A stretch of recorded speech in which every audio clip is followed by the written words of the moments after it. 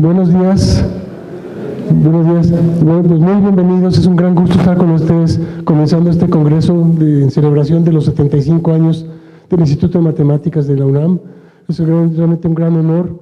Y es un honor empezar con la conferencia del profesor John Milnor, quien nos acompañó aquí en 1956 en un congreso que fue un parteaguas en la topología mundial y en la topología mexicana.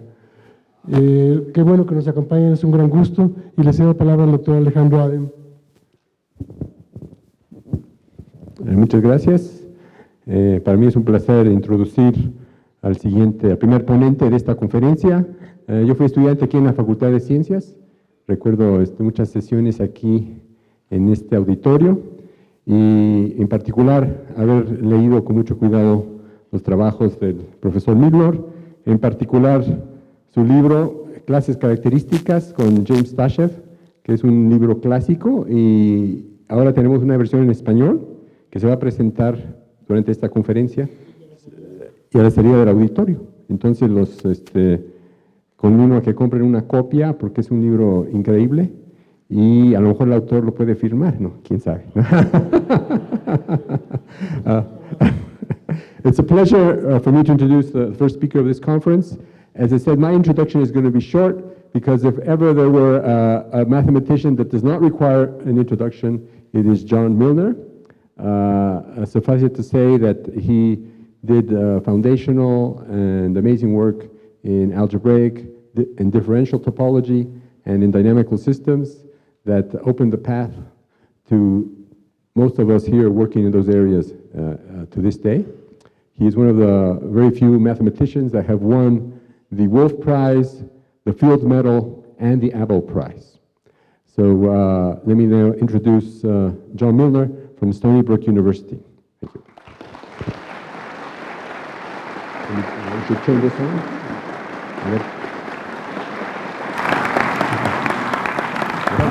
Testing. Is that working? Yes. I think it would be easier if I stay here. Sure. But could you hand me the... thank you. Well, I'm very happy to be here in Mexico once more. UNAM has changed a great deal since I first visited here 61 years ago.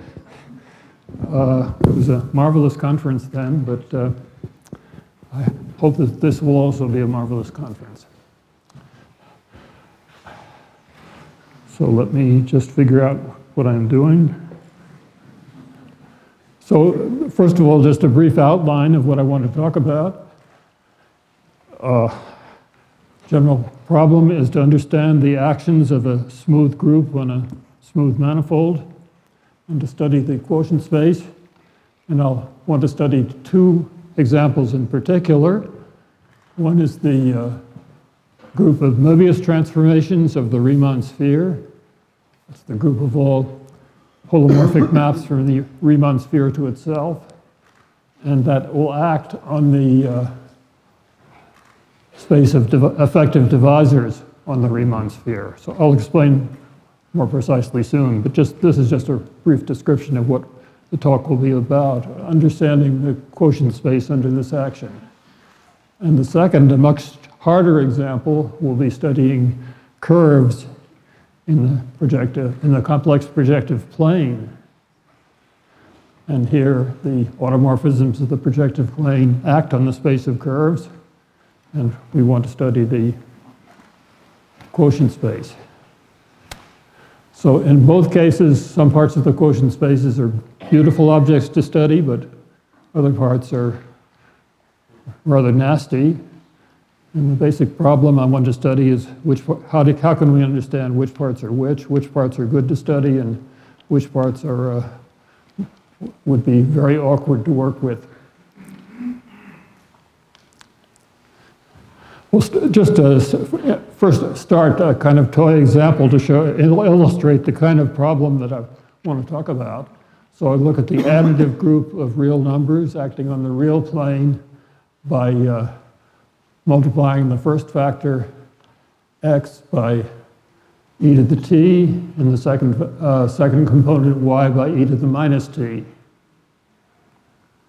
So most orbits under this action are smooth curves. But there's just one exceptional orbit, the origin, which is a fixed point of the action, and that is a bad point which will mess up the quotient topology. Because if you, so in the quotient topology, we want to look at the space of orbits of this map. So each of these curves that you see on the screen will be identified to a point. And notice that, for example, that the positive x-axis is one point, will represent one point in the quotient space. And the origin would represent another point in the quotient space. But this is very awkward since the closure of the positive real axis contains the origin. So in the quotient space, we'd have an awkward situation in which the closure of one point contains another point. Well, here there's a simple remedy for getting rid of that problem. Just throw away the origin. So look at the punctured plane, and we can look at the quotient space under this action where each of these curves gets identified to a point. And this will be a nice smooth manifold locally. So if we take any point, let's see. Well, this is very hard to see, I guess, but if we take a point, say, on the x-axis or any point anywhere here, and take a little transverse line, then each of the orbits through that line intersects it exactly once. So the quotient space there just looks like an interval on the real line. And this is true all around, so you might think that we're just getting a circle as the quotient space, but things are not so nice. Because if you look at a little transverse on the positive real axis and the corresponding and the positive y-axis, you'll find that every point on one belongs to the same orbit as a point on the other. That is, every point except off the axis itself. So this quotient is an example of a space which is not Hausdorff. We have two distinct points, but every neighborhood of one intersects every neighborhood of the other.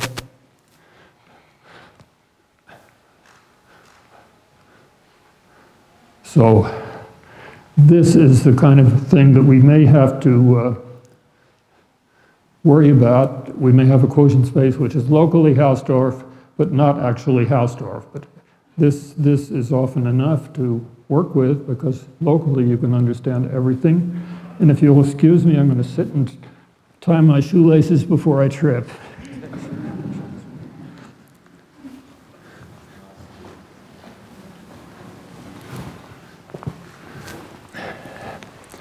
Okay. So, first part, studying the space of divisors on the Riemann sphere. So, by definition, a divisor is just a formal sum, or it's an element of the free additive group with one generator for each point on the Riemann sphere. So, it's just a formal sum of points, each counted with some non-negative multiplicity.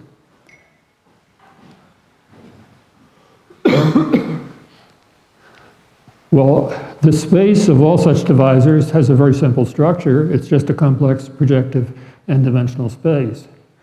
Because for any such divisor, you can think of it as a set of zeros of some homogeneous polynomial with n+1 complex coefficients.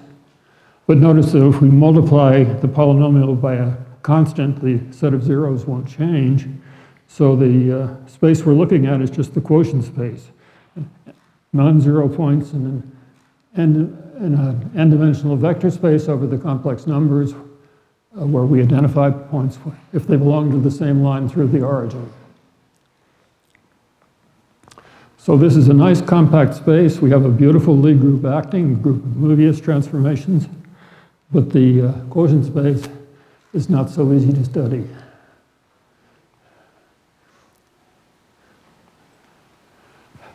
Well, first, now we have a n-dimensional space here of divisors here. When I talk about dimension, I'll always mean dimension over the complex numbers.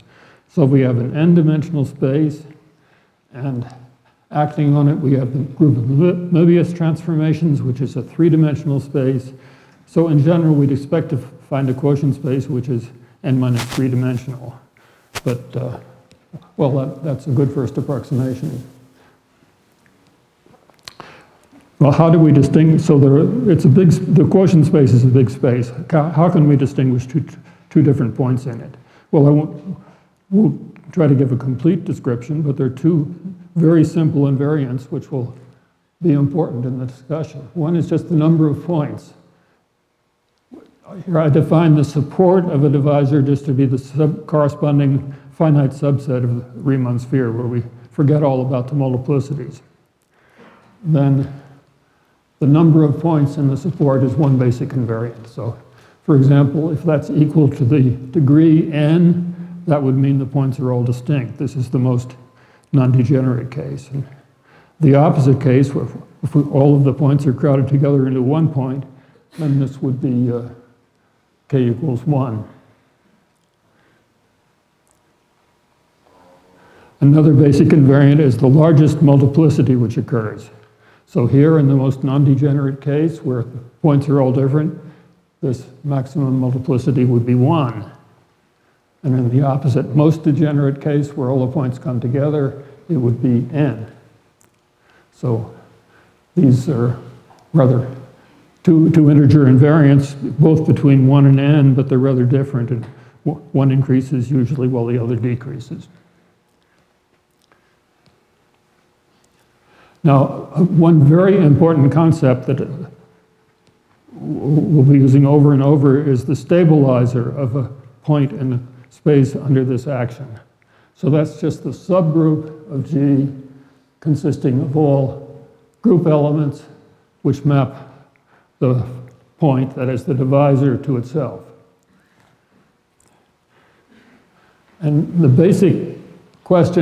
first basic question we have to understand is, when is this stabilizer finite?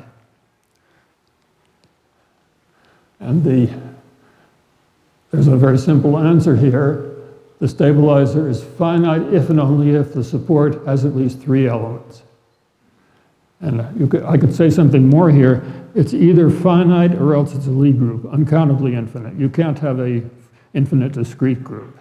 So there's just two possibilities. It's a finite group or a non-trivial Lie group.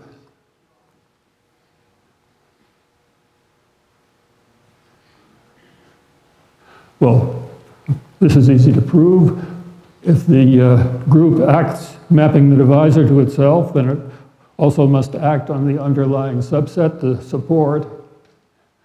And so it will give some, and remember these are group elements, they're diffeomorphisms, so that they must be one-to-one, so that they must give a permutation of this finite set.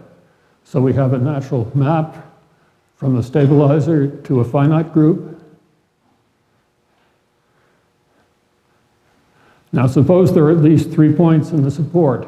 Well, the basic property of the Moebius transformation is that, or the group of Moebius transformations, is that it takes any 3 points to any other 3 points.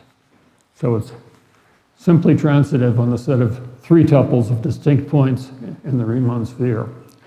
So if we have a permutation which fixes all of each point in the support, it will fix at least 3 points and must be the identity, which means that the group G sub D, the stabilizer, is a finite group, isomorphic to a finite group of permutations. Well, the other possibility is that we have at most 2 points in the support. So, as I said, you can take a Moebius transformation taking any 3 points to any other, so we can take any 2 points to 0 and infinity. And then we have a simple Moebius transformation, multiplication by a constant, where k can be any non-zero complex number. So in this case, the stabilizer is at least the group of all multiplicative group of all non-zero complex numbers. It's an example of a complex Lie group. If there's a point interchanging 0 and infinity, then there'll be one other element in the more elements in the stabilizer, but it's always a Lie group.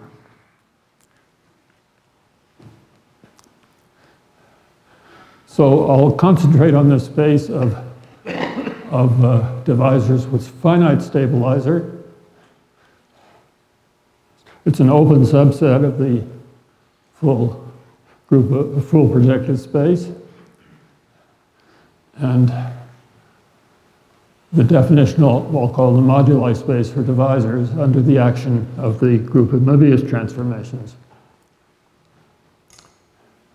Well, the first statement is that this is a T1 space. By definition, this means it's a space in which every point is a closed set. Or in other words, it means that the action on the space of divisors, every space of divisors with a finite stabilizer, every orbit is a closed subset.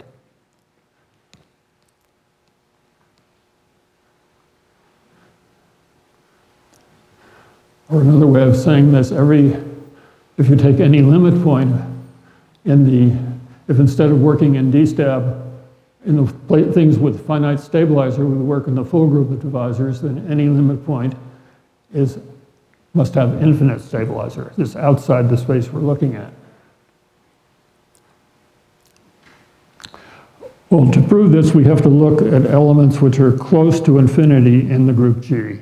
Here, G is a non-compact group, and whenever you have a non-compact group, you can put a kind of topology on it, adding a point at infinity and saying that things that are outside a large compact set are close to infinity. So we have to understand what it means for a Moebius transformation to be close to infinity, or in other words, outside of a very large compact set. Well, P1, we think of it as the Riemann sphere. It has an actual spherical metric. I look at the open epsilon neighborhood of any point. And the lemma states this. Given any epsilon, there's a large compact set with the following property. Any G, which is close to infinity, in other words, outside this compact set, we can find 2 points P and Q such that G maps the epsilon neighborhood of P to something which covers everything except the epsilon neighborhood of Q. So this is a kind of picture. I've drawn, the two boxes are supposed to represent two different copies of the projective of the Riemann sphere. The reason for that is that P may be equal to Q or may be distinct, so the pictures would look very different in those cases. But if we just think of this is mapping one copy of the Riemann sphere to another, it looks clearer. So the statement is that, well, let me just explain the picture here. So everything inside the red disk, inside the red loop, maps outside of the dotted red loop. So a point here that's inside maps to a point here that's outside. Everything that's outside the red loop maps inside the red dotted loop and therefore maps inside the neighborhood of Q.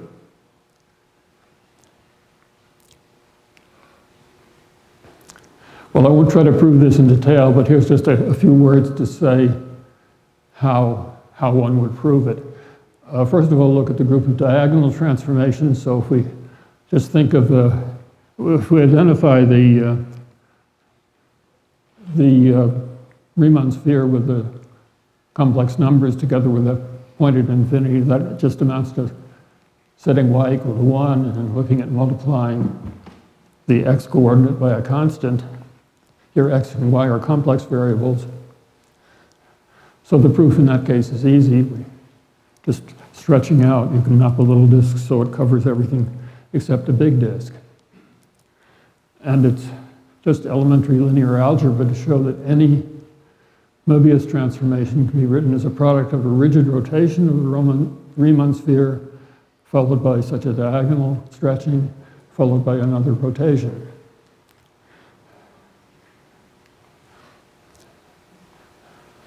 So now I want to prove this theorem that if we have at least 3 distinct points, then every orbit is closed as a subset of the maps with finite stabilizer. So we choose epsilon small enough so that any 2 points of the support have distance at least 2 epsilon. Or that means that if we take any ball of radius epsilon, it can only intersect one of these neighborhoods. And now using this epsilon, we apply the distortion limit and find 2 points P and Q. So we get a picture like this. So there's at most 1 point of our divisor inside the neighborhood of P. All the others, that's the basic property that each epsilon ball contains at most 1 point. So everything outside of the red set will get mapped into the blue set. And that means that all but one of the points will be crowded into an epsilon neighborhood. And now, suppose that we, given a sequence of points, so we're taking different images of the given divisor under different group elements, and suppose that so we're working within a given orbit. Suppose that we're converging to a point D prime. Just 2 cases. If the GI all belong to a compact subset, if the GJ all belong to a compact subset, then the limit will still be in the same G orbit, because we can choose a convergent subsequence. But if the GI are tending to infinity, then we can apply the distortion lemma with epsilon going to 0, and that means that all but one of the points will be squashed into a smaller and smaller disk. So in the limit, there'll only be 2 points. 1 point corresponding to the red disk, and everything else will be squashed inside the blue disk, which is squeezing to a point. So that will prove that we've gone out of the space set of points with set of divisors with 3 distinct points and gotten into the bad set.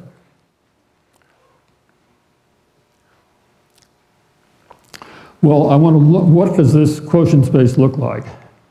It seems like a very elementary problem, which should be obvious. We just have a finite number of points on the sphere. Counting multiplicities, we're allowed a very restricted group of transformations. And what does the quotient space look like? Well, we'll first look at we can't look at the case where n is less than 3 because we need to have 3 distinct points. So the first possibly interesting case is n equals 3, but any 3 points look like any other 3 points after applying a Moebius transformation. So M3 is just a single point, which is certainly a well-behaved space. Now M4, 4 distinct points, here we get a copy of the Riemann sphere itself. And I'll just give an outline of the proof, assuming you know some classical differential geometry. 4 distinct points in P1 determine a 2-fold branch covering space. We take first remove the 4 points, then take a 2-fold covering space, and then fill in the points. We'll get a smooth torus. And classically, this is classified by one single complex number called the J invariant. So the open subset corresponding to the divisors with 4 distinct points is isomorphic to the complex numbers. But there's only one other orbit to consider, an orbit with only 3 distinct points, and that will always be in this G orbit, where here the double parentheses means the G orbit through the given divisor.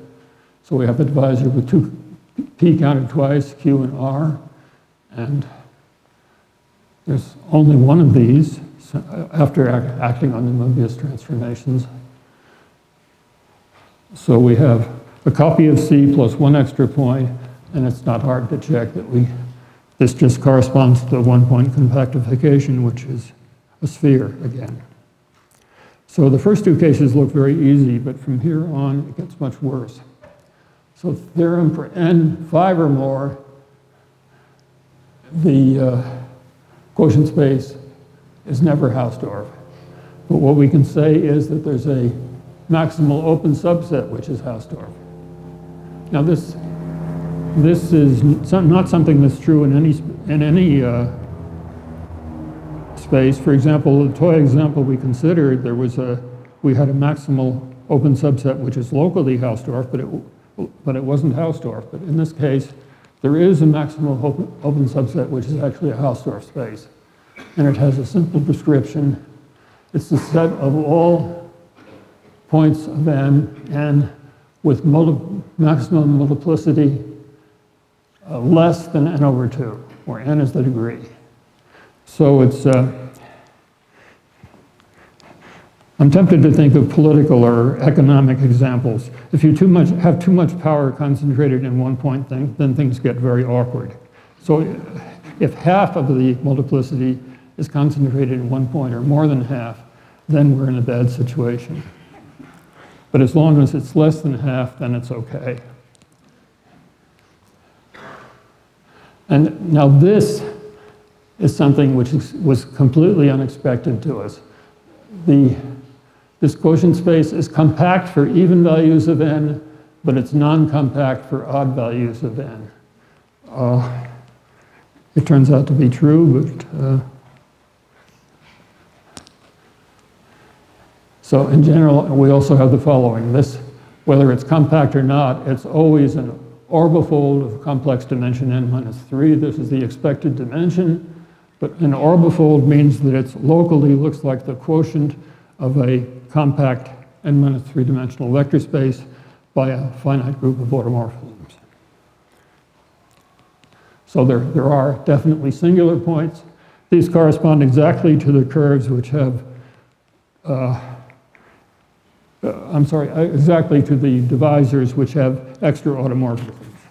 So for example, if you have a set of points, a random set of points in the sphere, there'll be no way of getting an automorphism which moves them. But if, say, you take the vertices of an icosahedron, this is a set of 12 points in the sphere, which has a very interesting group of automorphisms, and this will correspond to an orbifold point in D12, or D stab 12, or M step 12, I mean. And this is the best you can do. Whenever you get outside of this compact set and you have one point with at least half of the multiplicity, half of the total multiplicity, then it's not even, the space is not even locally Hausdorff. Well, I won't try to prove this in detail, but just say a few words to indicate how it's proved. So first of all, there's a basic definition that an action of a Lie group on a manifold is proper if it has the following property. Given two distinct open sets, or it's usually, so given 2 points, I should say, x and y and x, there are neighborhoods u and v, a neighborhood of x and a neighborhood of v, which are small enough so that the set of group elements which map some point of u to some point of v has compact closure within the group. So you can't have a situation where you can have, as you get take the neighborhoods to be smaller and smaller, you have to go further and further out towards infinity in the group G. If that can't happen, an action is called proper, and the standard theorem is the quotient of a Hausdorff space under a proper action is again a Hausdorff space. This is a fairly elementary argument once you've understood the definitions. And using the distortion theorem, one can show that the action on the space of divisors is proper whenever this maximum multiplicity is less than n over 2. And this is a proof which is very similar to the previous proof I gave using the distortion theorem. I'll later use a similar theorem for curves, so I won't give further details. But now, the claim is also that the space is not locally Hausdorff when we get outside this set and when we have degree at least 5. So just to simplify things, I'll just consider the first case where n is 5, and I'll consider the following two divisors. D is any divisor of degree 2, say 2 points in the finite plane, together with a point at infinity counted 3 times, and D prime is a divisor of degree 3, 3 points in the finite plane, plus the point at infinity counted 2 times.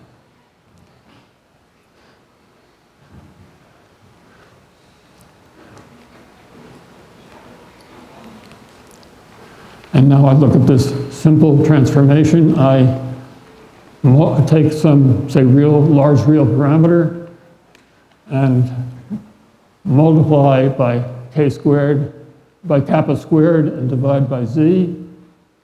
So we get an inversion which takes all points inside the huge sphere of the huge ball of radius kappa and multiplies it outside this sphere.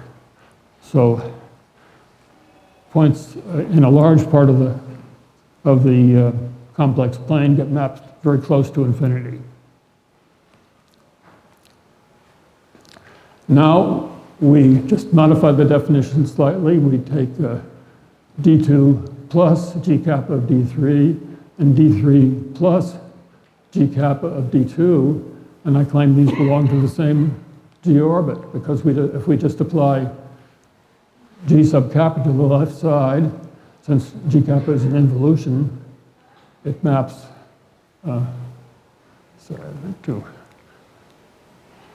here. If we multiply this by G kappa, apply G kappa to this, we get D3, and apply G kappa to this, we get this. So these two things belong to the same orbit. Now we let kappa tend to infinity. Here, the first one,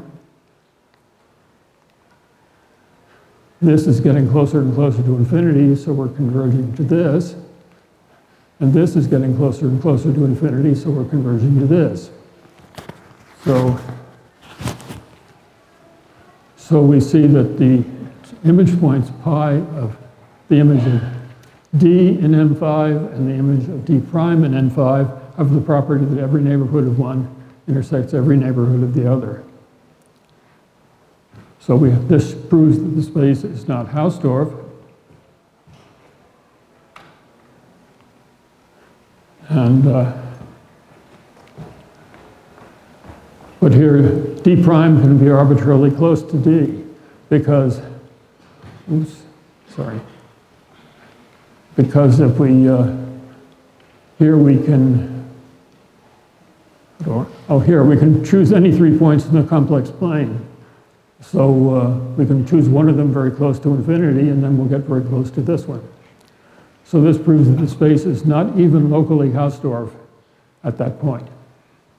And the other cases of this, the proofs are very similar.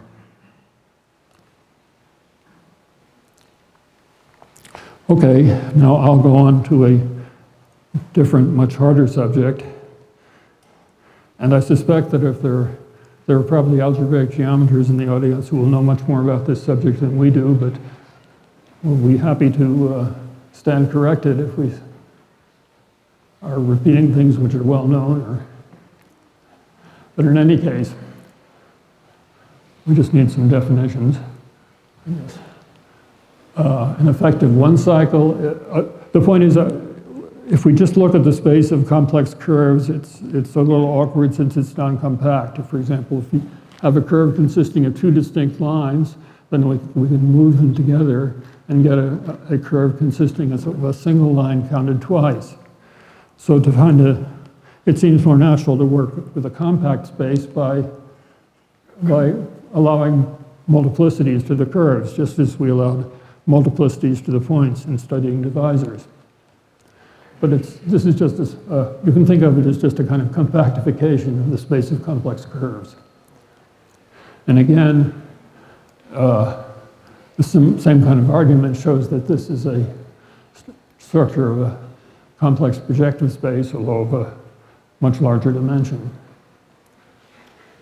So we just take a look at the set of all non-zero homogeneous polynomials of degree n. The zero locus of this will consist of a collection of irreducible curves, each counted with some multiplicity.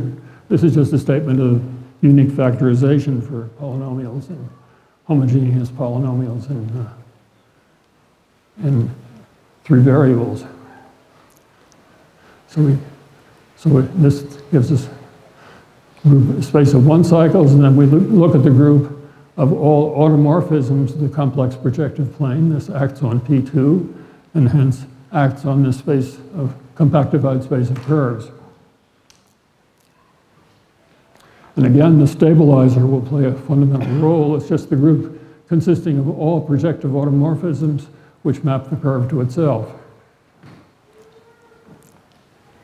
And again, this stabilizer may be either finite or infinite. If it's infinite, it will always be a Lie group. So the two cases are basically different. If we pass to the quotient space, if we have a finite group, then the quotient space will look very much like G itself. Or, I'm sorry, the orbit will look very much like G itself. It's just coset space of G modulo a finite group. But if the stabilizer is infinite, then the orbit space will be lower dimensional. Just as in the toy example, we had one special point which was a lower dimensional orbit. In this case, any orbit which is lower dimensional will cause trouble, and we want to avoid it. So first of all, what is the space of curves with infinite stabilizers? They were first studied in the 19th century by Klein and Lie, who called them W curves. And there are many, it's easy to give examples. Here, I should warn you, I'm drawing pictures in the real plane, of course, but you should think of these as being just the real traces of complex curves. So the simplest example is just a group of concentric circles. Clearly, you can rotate them all simultaneously. You've got an infinite group of transformations. The real picture is a little deceptive because it makes them look disjoint. But actually, if you have any two degree curves in the complex projective plane, they have to have four intersections counted with multiplicity. So that in the complex plane, these things are not disjoint, but you can still rotate. Here's the simple cusp curves. I don't know whether it's x squared equals y cubed or the other way around, but if you multiply one coordinate by t squared and the other by t cubed, it will map to itself. This is a little less obvious. We have any number of points through a common point, but one other line which is outside of doesn't pass through this common point. Then we can make a Moebius transformation taking this exceptional line to the line at infinity, and then we just get a picture consisting of the origin and a number of points through the origin. And then we can take the uniform expansion, multiplying by a real constant, and get an infinite group of transformations taking this to itself. Of course, I'm describing it over the reals, but over the complex numbers, we get an infinite we get a complex Lie group with dimension at least 1. Well, I want to look at the algebraic set consisting of all cycles with infinite stabilizer. So this is any algebraic set in a complex projective space is a union of maximal irreducible subvarieties. In this case, they're not all the same dimension, so different irreducible subvarieties have different dimensions, but this is all very well understood. You can completely classify these things and understand exactly what they are. It's a somewhat detailed list, but not at all difficult. So, and again, we have this property that the stabilizer is finite if and if the orbit has full dimension 8, where 8 is the dimension of the group of projective transformations of P2. So we have this fact. So whenever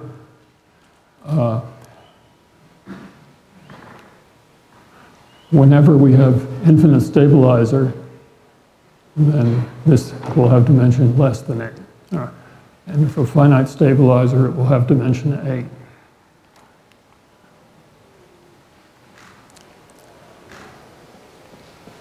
So now we can form the moduli space. This, again, we restrict to the open set consisting of cycles with finite stabilizer,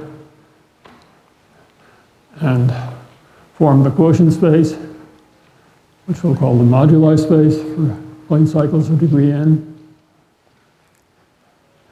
And, well, there are no curves with finite stabilizer of degree 1 or 2. A line or a quadratic curve always has lots of automorphisms. But it gets more interesting for M3. Here, the moduli space is canonically isomorphic to something we've studied already. In fact, I described M4 in terms of its relation to cubic curves. So we have, in fact, we get a precise isomorphism. This is not just a topological isomorphism. It preserves complex structure. It preserves the orbifold structure. So each of these spaces has 2 points with extra symmetry with a larger stabilizer. I guess it's easy to describe for divisors of degree 4. You can have a divisor of degree 4 consisting of 4 points on a square, and then we have the full group of automorphisms of the square mapping this to itself. Or we can have the vertices of a tetrahedron, and then we have the full tetrahedral group with 12 elements acting on it. These correspond to the elliptic curves with extra symmetries. Now, in each one, there's also one point which I'll call improper, and that the action is not locally proper there. In the case of a curve, it's a curve with a double point. And in the case of a divisor, it's a case of a divisor of degree 4 where the 2 points come together. And these correspond precisely to each other. If we take divisors of degree 4 and move the 2 of the points together, the corresponding cubic curves will tend towards such a singular curve.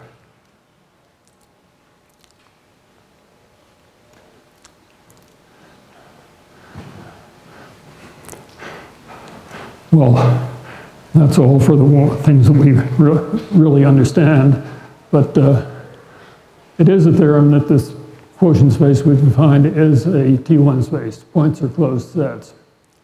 This is a kind of cartoon showing here the screen is supposed to represent the set Cn of all curves of degree n. One cycle is a degree n. We have this Wn, which is a algebraic subvariety made of many different pieces, but it's compact and well understood. If we take any curve here, we can form its G orbit. This red line is supposed to indicate the G orbit. And the assertion is that the closure of this orbit just consists of the orbit itself plus points in W sub n. So the boundary of the orbit is contained in W sub n. This is a theorem which I think was proved by Gazzetti in 1936 for curves, and Alofi and Faber extended the proof to cycles.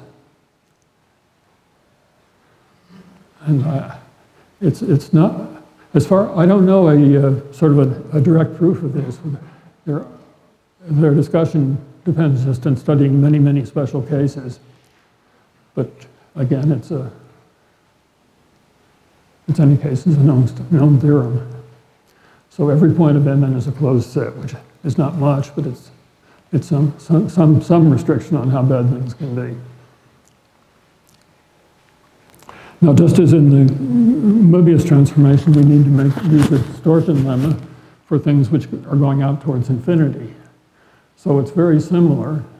Given epsilon, there's a compact subset of this group of automorphisms of P2, which has the following property. For any G which is outside of this compact set, there are two cases. There may be a point and a line such that the G of the neighborhood of the point together with the neighborhood of the line covers the whole space, so that everything outside the blue disk maps into the blue region around L. Or there may be the opposite situation, so that G maps the image of the neighborhood of L together with the neighborhood of Q covers the entire space. And notice that these two cases are not really different. We can just, if G satisfies one, then G inverse will satisfy the other. So if we have a group element G, we also have a group element G inverse. So there's not much difference. And the proof is very similar to the proof in the Moebius case, just a few more details. Okay, now the next part is a lot of fun for me because it goes back to work I did about 50 years ago. So we start with the singular point of a complex curve and let n epsilon be a small round ball around it. And then we approximate the curve. C is a singular curve. We just take any curve which is very close to it. Generically, it will be smooth.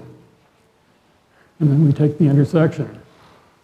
So this is a kind of a schematic picture. We have a singular point of the curve C. We take a round ball, and which then, if we take a smooth approximation to the curve and intersect it with the ball, we get a compact Riemann surface with boundary. This is a one-dimensional picture, but so these boundary points here should represent a curve, a simple closed curve. And, oops, pressing the wrong button again. And this boundary circle really should be a three-sphere. So in this case, for example, if this curve is a simple cusp, then the curve would be a trefoil knot, and we get a beautiful picture in which SP would be a surface of genus 1, whose boundary is the trefoil knot. Well, so I'll call the genus of this curve SP the genus of the singularity, and this is an object which is pretty well known. For example, we take a cusp singularity in this quite general form, x to the e equals y to the q, where p and q are relatively prime. Then there's just this simple formula. So for example, for this 2-3 cusp, we get 1 times 2 over 2, which is genus 1. Or another example, suppose we take a union of smooth branches through a point. Then the genus is just the sum of the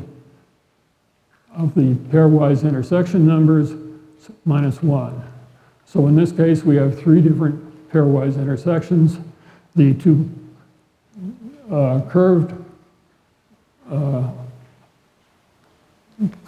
branches have intersection number 2, and the straight line has genus as intersection number 1 with each of them. So here this sum is 1 plus 1 plus 2, subtracting 1, we get a genus of 3.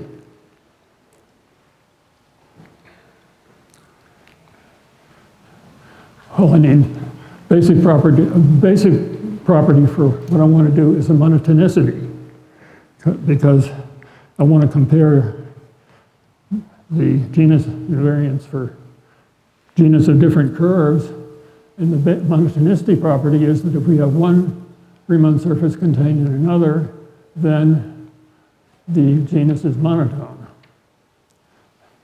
Well, the terminology, I'm not quite sure what terminology to use here. Riemann surface usually means a compact surface without boundary.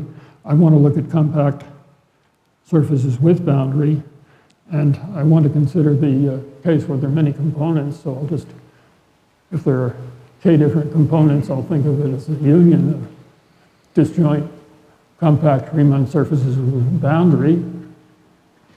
And I suppose that this union is contained in another Riemann surface, then we have this monotonicity property for the genus.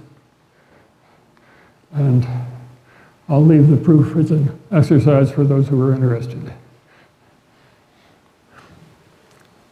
And another thing we need to know is how to compare the genera of a Riemann surface with sub-Riemann surfaces. So for example, suppose we start with a closed Riemann surface S, so no boundary, and cut it up by a number of disjoint simple closed curves.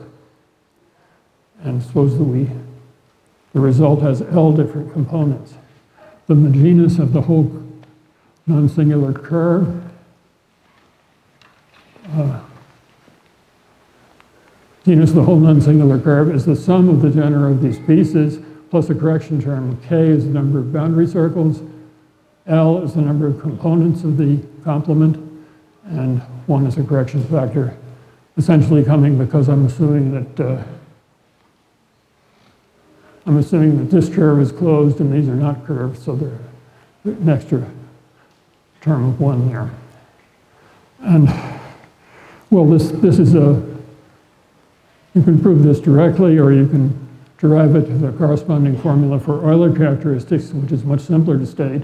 Since the circle has Euler characteristic 0, it doesn't contribute anything. So if we cut something along a circle, the Euler characteristic doesn't change. We just get the sum of the Euler characteristics of the pieces. And then you can translate to get that formula. Okay, so I want to do something similar to what we did for the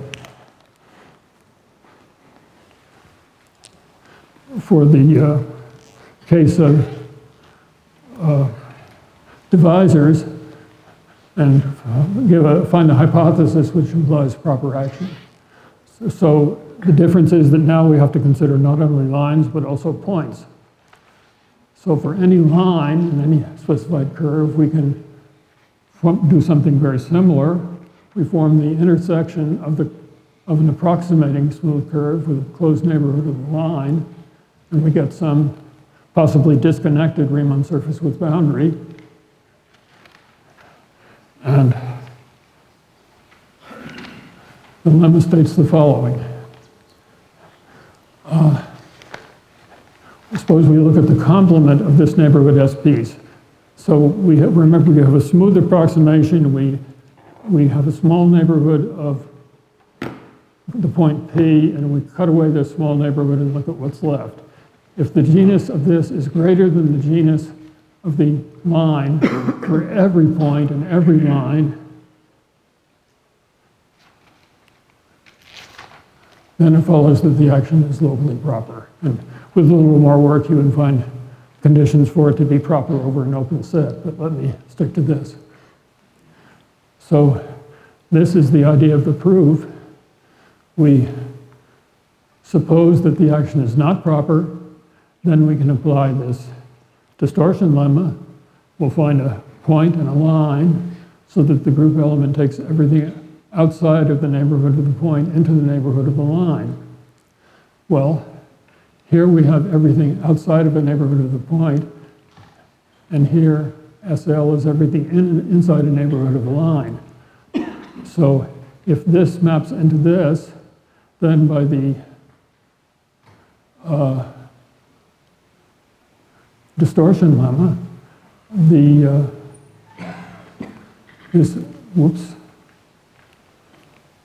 the monoticity there property, then this should be less than or equal to this. So if it's not, that proves, if it's not, that proves that the action must have been proper.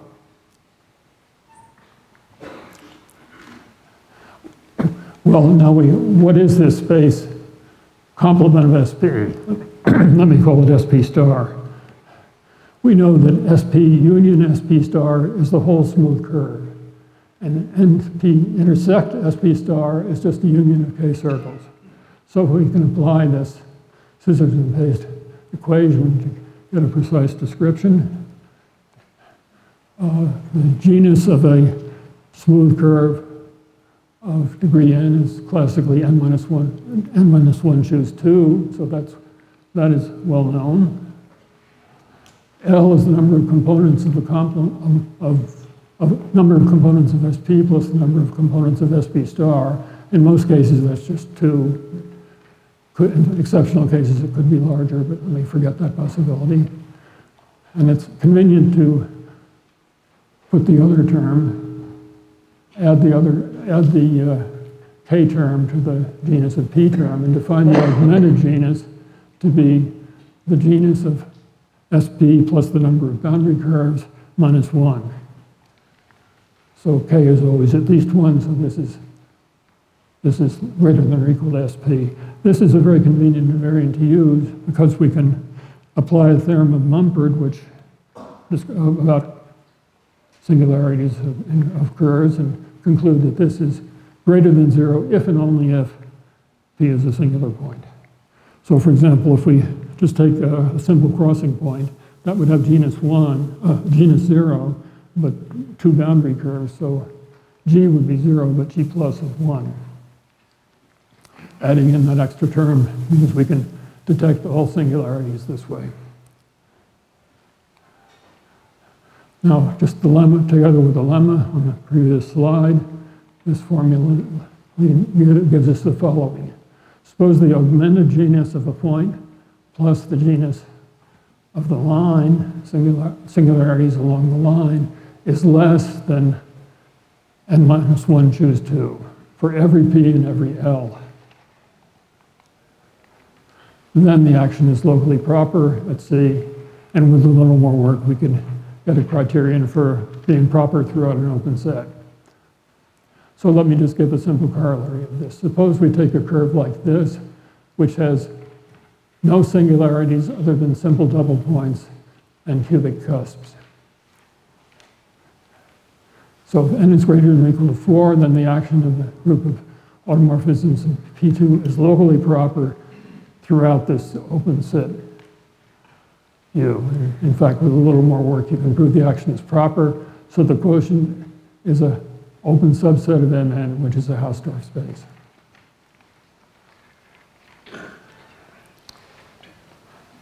Well, that's the end of the talk proper. Let me just quickly put on a list of references for anyone who wants to check further. That's the end.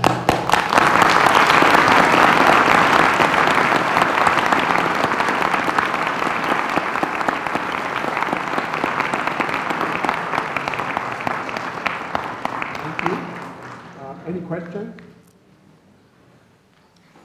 So,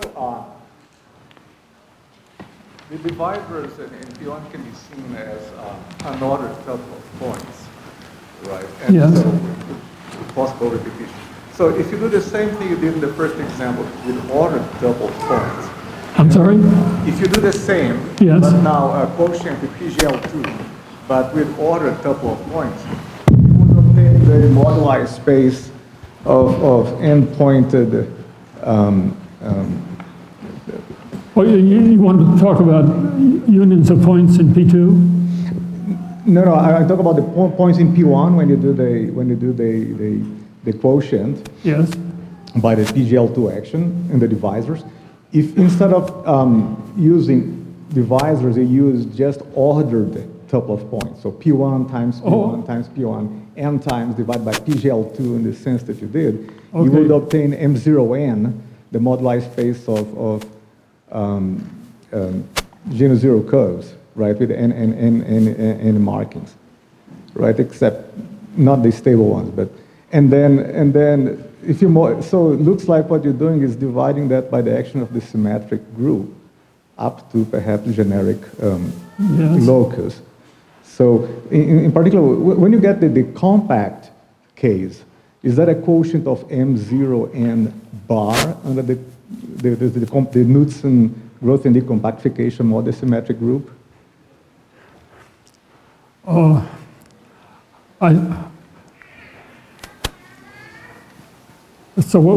if I understand what you're saying, you want to choose an ordering of the points, and then, so this will be some sort of finite branch covering space of what I'm looking at? Exactly. But that finite branch covering is very well known, right? It's the moduli space of genus zero curves with endpoints. Yeah, well, I haven't thought about this. I better not try to answer. Oh, well, okay, thank you. We're over there. Let's see. ¿Dónde?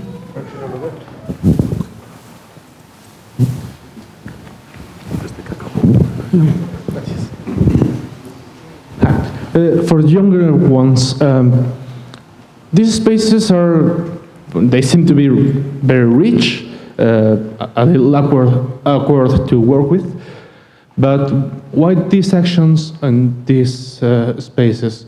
Is there a motivation for the younger ones to work with these specific spaces, or do you find these examples interesting for some reason you can explain to us? I don't have a very good answer to that. It just seems to me to be a very natural question. One is interested in curves, and if two curves are equivalent under a projective transformation, then they're essentially the same curves. So we're just studying the space of all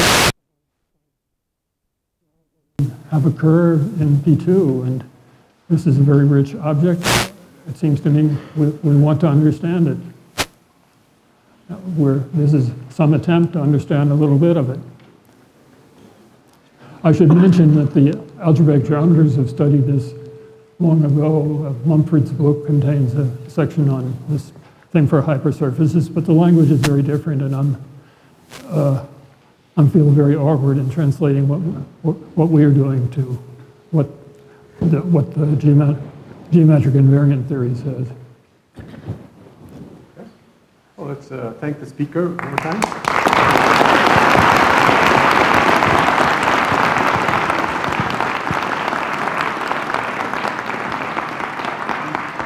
La siguiente plática es a las 11.